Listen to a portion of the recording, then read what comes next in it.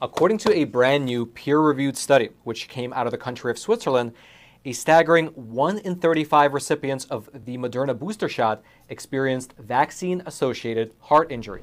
On the next on the Derana State of the Nation, with various reports of vaccine complications, did we really take the necessary steps to safeguard Sri Lankans from an unknown vaccine that seems to be the cause of many ailments the world over?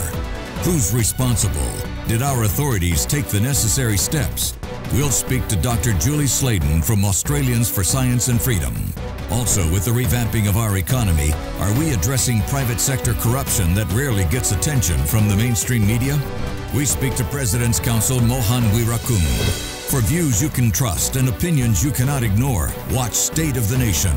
This Sunday the 6th and Monday the 7th of August 2023 at 7 p.m. exclusively on Ada Derana 24.